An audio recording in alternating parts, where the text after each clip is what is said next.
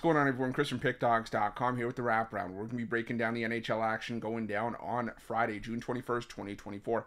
If you like this content, make sure you smash that thumbs up and subscribe to our channel. We appreciate all the love and support we've gotten here at Pickdawgz over the years. I appreciate you guys taking time out of your day to tune into the Wraparound so I can put you on some free pick NHL winners. If you're looking for my best bets on the board, the games that I love, head to Pickdawgz.com. Click the Premium Picks tab at the top of the page.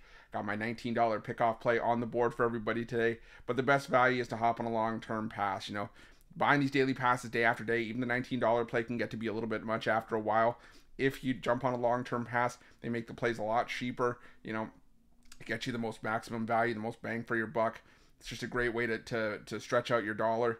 And like I said, you get access to every play that we make at Pick Dawgz, regardless of the sport. And with, you know, the cards getting bigger with baseball, and, you know, we're going to start putting in WNBA as well. You know, it's a great value. So definitely jump on, check out a long-term pass. Whatever you choose to do, daily pass, long-term pass, whatever. Use the promo code PICK at checkout for 15% off your purchase. But that's down the road. We did the morning show. We've still got the drive-through at 6 p.m. Eastern to talk about stuff. We're here to talk about Game 6 of the Stanley Cup Finals.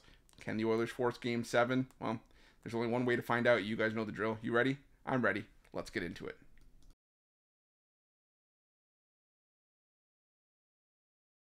Our lone game from Friday's card is Game 6 of the Stanley Cup Finals between the Edmonton Oilers and Florida Panthers. And to be honest with you guys, I've been on the Florida Panthers this entire series, but I think we got Game 7 coming. You know, the Florida Panthers, they've just been on their heels for the better part of the last couple games. And the Edmonton Oilers, they've started to figure it out. They've started to figure out, you know, the production from guys like Connor McDavid, Leon Draisaitl. The rest of the team's been producing.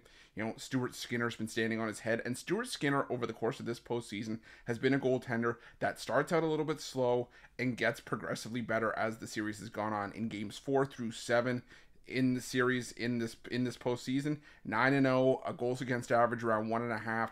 So he is slowly getting better as the series progresses.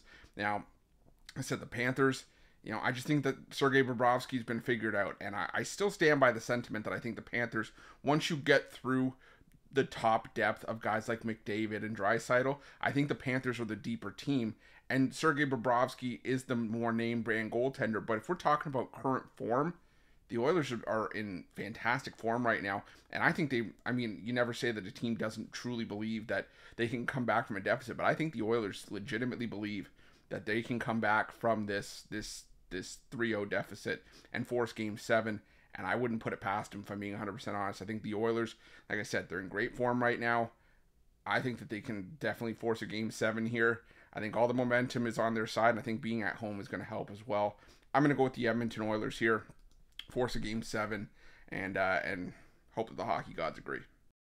That's it. That's all the NHL action for Friday, June 21st, 2024. Again, if you like this content, make sure you smash that thumbs up. Subscribe to our channel. If you're looking for my best bets, you can find those at Pick Dawgz Premium. Make sure to let me know your NHL picks in the comment section below. It didn't say this in the intro, but if this does end up being the last game of the NHL season, I want to thank you guys for sticking with me, jumping on the Wraparound. We're going to do it bigger and better next season like we always do. And, you know, like I said, I appreciate you guys coming along for the ride. So thanks for watching. We'll see you guys.